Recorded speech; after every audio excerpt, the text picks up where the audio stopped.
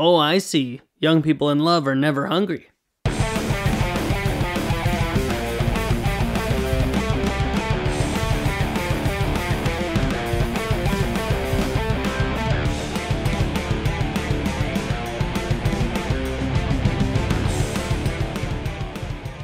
Hello everyone and welcome to episode number 107 of Movies Are Awesome, the show all about sand art. My name is Nathan Pottle and thank you so much for joining me today. And before we get into today's topic, I have a few things that I want to talk about. First and foremost is that at long last, movie theaters are opening back up in my city. I cannot wait. This week, they're going to be opening back up. So I am going to the theaters on Thursday. So by the time this episode drops out, I will have already gone back to the theater, and I'm so happy to do so. We're going to be watching A Quiet Place Part 2, so I will be able to review it for here on the show. So next week's episode, A Quiet Place Part 2 review, make sure to look out for that. That's huge news. I have been waiting and waiting for movie theaters to come back out. It is the thing that I have missed most amid this entire pandemic type thing. That whole theater experience, I've talked about it on the show before. I absolutely love going to the theater and seeing a new movie. The atmosphere and the experience is just unparalleled to the at-home experience. You can't beat it. You know, even if you have like a whole home theater set up at home and all of these different things, it's not the same as the outing, you know, actually leaving the house and going somewhere. I think that's an essential part of the element. So even though I've just upgraded my at-home system and it's amazing and I love my movie watching experience at home that I have right now, it just doesn't compare to going to the theater. So I'm so excited for that. That's why I wanted to mention it. And then one more thing, the reason I'm talking about today's topic this week is because we also get the start of the new Disney Plus series Loki. So if you're a fan of the Marvel Cinematic Universe and you know Loki as a character, he's from the Thor movies and then he was in a couple of the Avengers movies. Now he's getting his own series and he's an interesting character. There's a whole lot of weird stuff that they could explore that I'm really excited and interested to see about. So that's coming out. For me, it's tomorrow, but by the time this episode drops, it'll already be out. At least the first episode. I'm pretty sure we're only getting the first episode on Wednesday this week. I can't remember for sure. I know that critics got to watch the first 2 episodes in order to start to let reviews of the show out, but I am pretty sure that we're just getting the first episode. So Loki's coming out, so I want to talk about some superhero stuff. So I was thinking about some of the most iconic superhero moments in movies, and I got a list of 10 here that I'm going to talk about, and I've got them in order from 10, 9, 8, 7, 6, 5, 4, 3, 2, 1. I also did my best to make sure that these are not just all moments from the MCU movies, and I actually found that really difficult because, for one, the MCU just has a lot of movies as compared to the DC universe. They just don't have the catalog of movies. But then I was looking at some older stuff and looking at some other things, so I've got 10 iconic superhero movie moments here that I'm going to talk about. Some of this does include spoilers from some pretty major moments of major films, so as I go through each movie, I'm going to say what movie I'm talking about, and it's going to be a little bit tricky. If you haven't seen the movie I'm talking about, unfortunately, you're probably just going to end up being spoiled on it. But if you're a superhero fan at all, odds are you've seen all of these movies. I didn't pick anything that's really obscure or out there. I didn't pick something like Batman 66, even though I love that movie, and the moment of him running around holding the bomb over top of his head definitely needs to be on this list. I didn't pick anything like that. Like, I don't want anyone to feel alienated by this list. It's all pretty standard stuff. If you've seen superhero movies, odds are you've seen all of these moments. So I'll just get started with number 10 here. Number 10 is a moment from Superman Returns, which came out in 2006. Now, Superman Returns is the first of 2 movies on this list that I actually don't even really like. I don't think Superman Returns is a very good movie, but the airplane rescue sequence is spectacular, and I want to talk about it a little bit. So basically, the part of this movie is that Superman has been gone. He left Earth people don't know where Superman is. And Clark Kent is returned.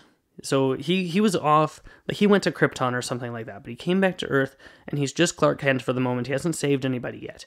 And Lois Lane, she wrote some Pulitzer Prize winning article about how the world doesn't need Superman, and she's all angry that Superman left without telling her, and she has a new boyfriend and all this other stuff. So she's off just kind of living her life, but she is reporting on this new space shuttle. So the space shuttle, it sits on top of an airplane, and the airplane goes off into the sky with a space shuttle on top of it, and then it reaches supersonic speeds, and then the space shuttle detaches from the airplane and is supposed to go up into space. Right? Wrong. Of course it goes wrong because we need Superman to save people from stuff. So what happens here is the unlocking mechanism does not work from the space shuttle. The space shuttle hits supersonic speeds, and the airplane with all the people in it, including Lois Lane, is taken with it. And this is when Superman makes his big return debut. I'm actually really surprised with myself of how many details I remember about this movie, because I haven't seen it in probably 10 years. But I like this part. This part sticks with me. So Superman swoops in, and he uses his laser vision to detach the space shuttle from the airplane, but then the airplane starts to plummet to Earth as he takes the space shuttle safely up to space, so then he has to zoom back down. And what I really like about this part is that one of the wings of the airplanes snaps off, so it starts spinning as it goes down, so Superman has to remove the other wing from the plane, and he has to then go down. The plane is a complete nosedive down towards the ground, and it's going to crash into a baseball diamond because, of course, it is. This is an American film, and their fascination with baseball is astounding. But aside from that, he goes and he catches the plane on the nose, and he slows it down in the air. And what I really like about this moment is that as he's slowing the plane down, the plane is like rippling and crumpling under its own weight and momentum, and that's something you don't really see in superhero movies. Like in the original Superman from 1978, he picks up a helicopter just by one of the legs, and I understand that Superman has the strength to do something like that, but what the weight of that one leg can handle is not enough. Like, it would just bend under its own weight, and we don't really see that kind of stuff in superhero movies. So the fact that we saw that in Superman Returns when he's slowing down this airplane and it's rippling and crumpling, it makes a lot of sense that it would be doing that. And I like that moment, and he lowers the airplane down, and everyone is safe, and he has his classic Superman line. He breaks off the door, he goes into the airplane, makes sure that everyone is all right, and he says, "Well, I hope this doesn't put you off of flying. Statistically speaking, it's still the safest way to travel." And then he leaves. And I love that moment. It's a great scene, and it is more of a scene than a moment, and there are some things in this list. Some of them are literally just one quick moment. Some of them are entire scenes. So that's my number 10 from Superman Returns, the airplane rescue. My next one from number 9 is from a movie, you may have heard of it. It's called Iron Man. And Iron Man came out in 2008, and the iconic moment that I picked from this movie is literally the very final thing we see before the credits start to roll. Is Tony Stark has just had his battle with Ironmonger. He's won the day. He's a superhero, and S.H.I.E.L.D. is coming in and covering up the story and trying to keep things under wraps. And they give him these cards to read at the press conference, and true to Tony Stark's character, he does what he wants. So he goes up there and he answers a few questions, and he looks at the cards and he says, "The truth is, I am Iron Man." And everyone just freaks out, and it opens the world to superheroes, and it's the start of the Marvel Cinematic Universe, and it's amazing, and it's fantastic.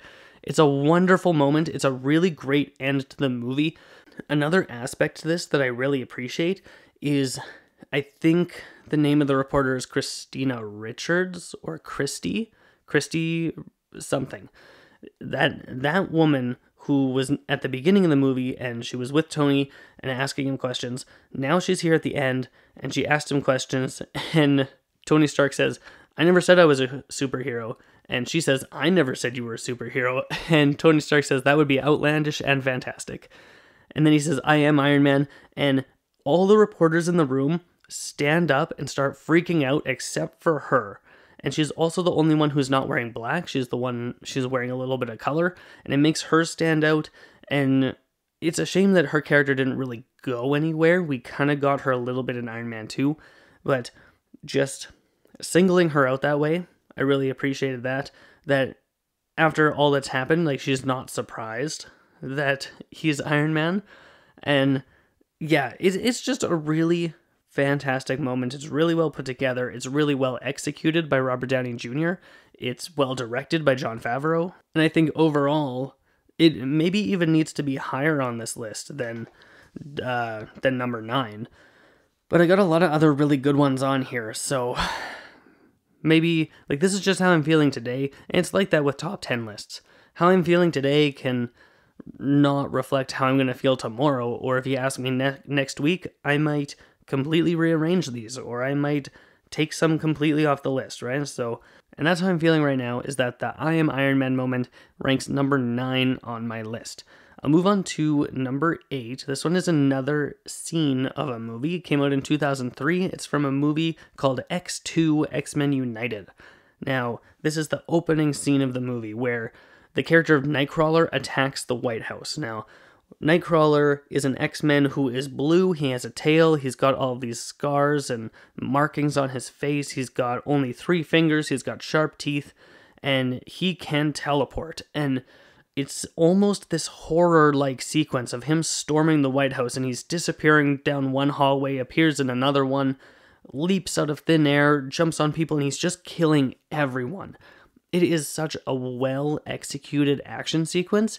It is frightening, it's intimidating, it is just cementing in the idea of the audience how powerful some of these mutants can really be, and it shows the human characters in the movie that maybe the humans really should be scared of them, and maybe they should be trying to account for them in somehow, or exterminate them, or wherever you want that to go. But the power behind this character, it's really demonstrated in this scene that there's just, like, no one can stop him.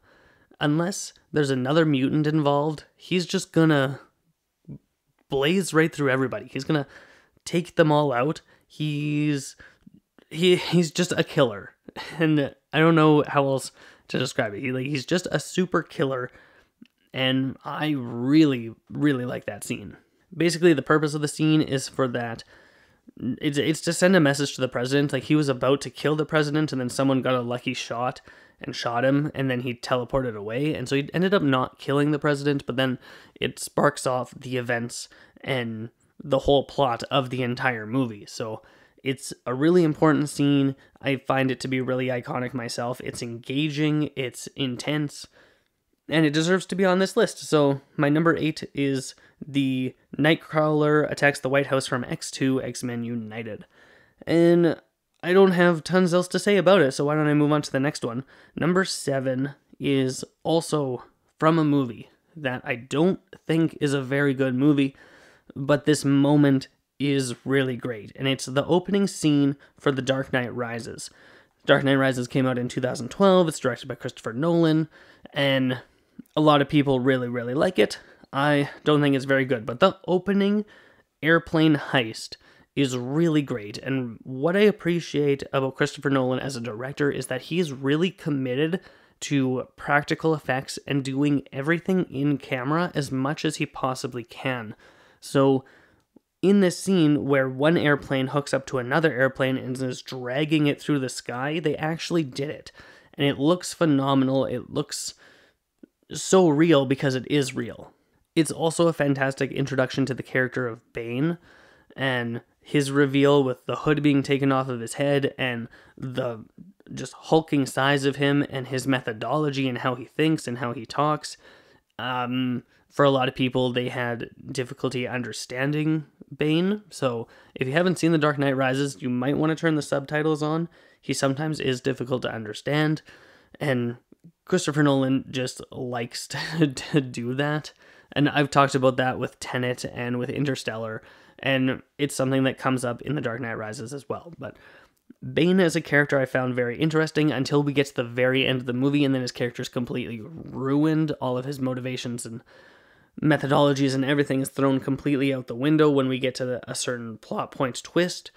It's awful, and I don't like it. But this opening scene where we have the guy who plays Littlefinger from Game of Thrones, he's captured these guys, and the whole point is that Bane is infiltrating these guys. I'm so sorry, my wife just phoned me, and I had to take the call, and now I forget what I was talking about. Was I talking about the airplane heist? Yeah, I think I was. Yeah, the airplane heist is really good. I can't remember what I was saying about it, but I'm sure I was saying all kinds of good, positive things. So, The Dark Knight Rises, not a very good movie, but that opening airplane heist is pretty great. So, that one is number 7 on my iconic movie list, so I'm just going to move on to the next one, because I don't remember what I was saying about it. Number 6 is also from 2012. It's a little movie called The Avengers, and The Avengers was kind of the big culmination of Marvel Phase 1, where we had 2 Iron Man movies, a Hulk movie, a Thor, and a Captain America, and now they were all coming together. It was unprecedented. It was the first time we had seen anything like this before, and the moment that I picked from the Avengers that is the most iconic is the circular team shot, where you start with the Hulk roaring and it goes around and Thor's spinning his hammer and Hawkeye's pulling an arrow and Black Widow's got her guns, and it ends with Iron Man landing and Captain America standing all stoic. It's so great. You've seen this shot time and time again. It's used in Avengers Endgame. It's used anytime the MCU is being advertised in any way. It's just that iconic team circular shot. And I don't know what to say about it in depth other than it's a really cool looking shot. It shows their unity. It shows them finally coming together as a team. And it's just so good. I don't know if you can tell by my enthusiasm so far, but I really like superhero movies, and I like all of these movies and all of these moments. It's such good stuff. Especially this circular shot. Oh, yeah, it's the kind of stuff I live for. And just before this, we have a nice long take, an unbroken take of each hero rescuing someone from someone. You have like Iron Man flying around, and then it goes down to Captain America, and then it goes up to Hawkeye, and then it goes over to Black Widow, and then it goes over to the Hulk and Thor, and it's all unbroken. That kind of a shot is called a oneer. I think that's a stupid name. I don't like calling them oneers, but if I say oneer, you'll know what I'm talking about. I prefer to just refer to them as long takes. That's like, I just think it sounds better. I think oneer just sounds really, really dumb. So I don't call them oneers, but in the Avengers we have that circular shot, and it's so good. And so, yeah, I'm going to tie in the circular shot and the long take all as one kind of really cool iconic moment that we have in the original Avengers movie. And that was number 6, and we're getting into the top 5 here. So, top 5, we're in number 5, and this is the oldest superhero moment, actually. It's from 1978, and it's from Superman the Motion Picture. Now, this is kind of the first one that I'm talking about where it's at the end of the movie. So if you haven't seen Superman from 1978, you've had 40 years to check it out. So I'm not holding back here. This is the end of the movie where Superman is saving everyone. Lex Luthor has ignited 2 bombs in the San Andreas Fault, so basically, I'm stumbling over my words here, but Lex Luthor's plan is to put a bomb in the San Andreas Fault, drop California into the ocean, and then everything on the other side of the San Andreas Fault, which is just desert, becomes beachfront property, and he now owns all of the most expensive land. That's his plan. And he does launch these bombs, and California falls into the ocean, and in the aftermath of this, Lois Lane drowns / suffocates in this rock slide that goes into her car, and she suffocates on all the dust and like the rocks crushing her. So Lois Lane dies. Superman is real upset about it. He loves her, and she's dead, and she's in his arms, and he couldn't save her. And he does the one thing that he's not supposed to do. He is not supposed to interfere with human history. So, what does he do? He goes back in time to save her. And he goes back in time by way of flying around the world so fast that it reverses the rotation of the Earth. So the Earth starts spinning backwards. And so time starts moving backwards. Now, I don't think that this is how time travel would actually work. I think it would just kill everyone on the planet. But this is how Superman decides to travel back through time, so it works for the movie. But it's still a really good, iconic moment. And you see him flying around the Earth, and you can watch the Earth slow down, and it starts to turn the other way. And then you see all the events happening in reverse. And then once he goes back far enough that Lois Lane is alive and okay, he spins the Earth, he sets it right, spinning back in the right direction, and then he's able to go and save Lois Lane in time. And yeah, it's one of those movie moments that is just part of superhero history at this point. And with moments like this and a whole lot of other things in superhero movies, you just gotta put physics aside. Don't think about how this is supposed to work. Just accept that it works in this world and move on with it. And just enjoy the moment. And it's one of those moments that I do really enjoy. It's kind of the climax of the film. And he breaks a rule because he loves Lois Lane. And there's no convincing him otherwise that that's the right thing to do. And then moving forward in the other Christopher Reeve Superman movies, he does a lot of things because he loves Lois Lane. Like, it drives his character. It's very important to him. So that moment right there from Superman 1978 is my fifth most iconic superhero moment. My next one is really, really good. Well, okay, like all of these are really, really good. The next one is from X-Men Days of Future Past, and this is the time in a bottle scene. Now, if you haven't seen this movie, it came out in 2014.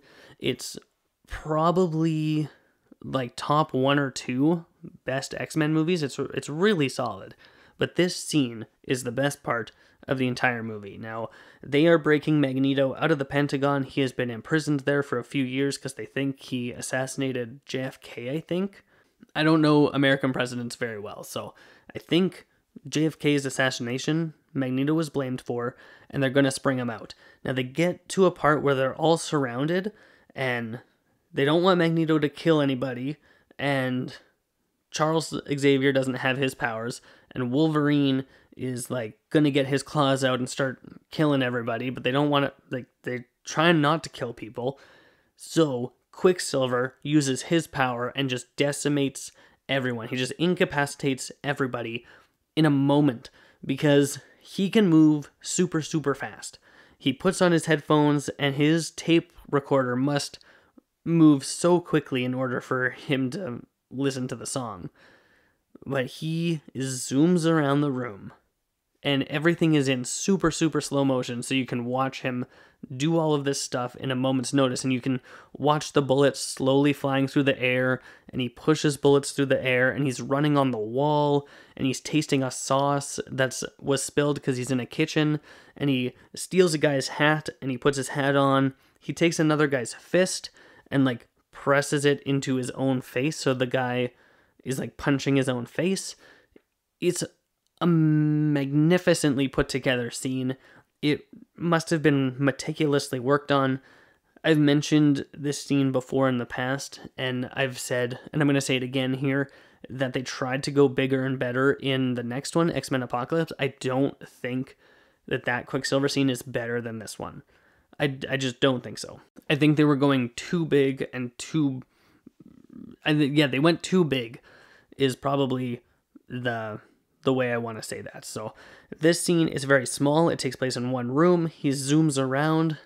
Everybody gets knocked out in a moment's notice. He saves everybody and they move on. And then he leaves. He's not even like gonna stick around. He's super, super powerful, and he just pieces out because his character has very specific character motivations, and his motivations don't line up with what they're doing, so he's just going off to do his own thing. But it is a fantastic scene, and definitely one of the most iconic superhero movie moments. We're going to move on to the next one. We're on the top 3 here now. The next one is from Avengers Endgame. This one also is pretty spoilery for the end of the movie. However, Avengers Endgame was the highest grossing movie of all time for a little while. It recently lost out to Avatar again, but it's a pretty big movie. If you haven't seen it, you probably at least heard of what I'm about to say, and I'm kind of rolling 2 moments into one moment. And the first one that I want to talk about is when Captain America lifts Thor's hammer. This is just such good stuff, and my wife is calling me again. I can hear my phone buzzing. It's all the way upstairs. Should I go get it? That's the question. I better go get it. Hey, sorry about that. I'm back again. My wife is just doing some grocery shopping right now, and she needs to buy me coffee because I'm out of coffee, but the coffee I normally get is not at the store, so she wants to know if I wanted a different kind of coffee. So we were just having a quick conversation about coffee. But this moment in Avengers Endgame where Captain America lifts Thor's hammer is so good, and it's such a payoff because Avengers Endgame came out in 2019, and this was first teased to us that Captain America can lift the hammer in 2015, so it's a 4 years in the making moment. In Avengers Age of Ultron, he nudged the hammer a little bit, and then here in Endgame, he is able to fully lift it, fully wield it, use the lightning and everything. And the way the moment was executed, it just felt so good. It was such a everyone in the theater cheering type of moment because, Thanos is beating Thor to a pulp and he's using Stormbreaker to try and kill Thor. And then we get to a shot of Mjolnir and it's lifting up off the ground and flies through the air. And actually, when I first saw Endgame, I thought that Thor was using his own power to lift the hammer and summon it. I did not expect it to be Captain America, so then when it flew back through the air and it lands in Captain America's hand and everyone is just freaking out at this incredible moment. There's a lot of footage online that you can see of theater reactions to this specific moment, and it's just people losing their minds, being so excited and so happy, and people really love Captain America as a character and his journey that he's gone on through these movies, and bringing him here to where he can lift Thor's hammer. It's magnificent. It's so, so good. It's a well-earned, a well-paid-off moment. I'm actually going to kind of pair this with another moment here that happened shortly after. Not long after Cap lifts the hammer, do we get the Avengers Assemble moment where everyone is coming through the portals, and Doctor Strange is back, Spider-Man is back, Black Panther is back. The reverse snap that Hulk did has now worked, and everyone is back, and they're all behind Captain America. Falcon said, "On your left." And everyone is standing in a line. We get this magnificent shot of all the heroes, and Captain America is just Avengers, and he gets the hammer back in his hand, and he whispers... He whispers it, but we can hear it. He's assemble. And Captain America saying Avengers Assemble has also been teased for a very long time. Also in Avengers Age of Ultron, they were teasing him say Avengers Assemble, but it didn't happen. And finally, in Endgame, we get it, and everyone is assembled, and then there's this huge, huge battle. And oh man, it is really good stuff. It's a fantastic moment. But I have 2 more that are even better than this in my estimation. So why don't I get to them, and then we'll wrap things up here for today. So my number 2 most iconic superhero moment is from a movie in 2008 called The Dark Knight. And this is the moment where the Joker makes the pencil disappear. When I first saw this movie in theaters in 2008, how old would I have been? I would have been 15 when this movie came out. And 15-year-old Nathan loved The Dark Knight. Loved it. Like, there was a time where I watched this movie at least once a week for a really long time. I love this movie. It is so good, so engaging, and Heath Ledger's performance as the Joker is just captivating to watch. And that moment where he puts the pencil in the table, he says, how about a magic trick? I'm going to make this pencil disappear. And he takes the bodyguard, slams his head on the table, and the pencil goes into his eye, into his brain, killing the bodyguard, and he falls to the ground. And the Joker says, ta-da, it's gone. And then he moves on. The moment is over. He made the pencil disappear, and now he's talking to these mob bosses, trying to get them to give him all his money so that he can kill Batman. And it's nuts. It's really crazy. It gives us just the level... what am I even trying to say here? It shows us who the Joker is, how he thinks, how he gets people's attention. He has this terrifying charisma to him. That's how I want to describe him. This unnerving...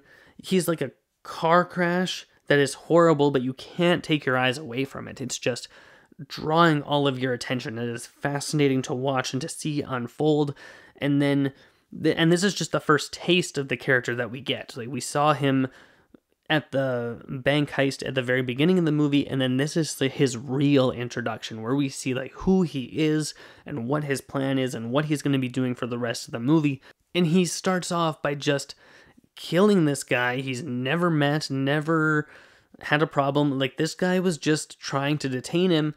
This poor bodyguard who's just doing his job, and boom, head slam on the table.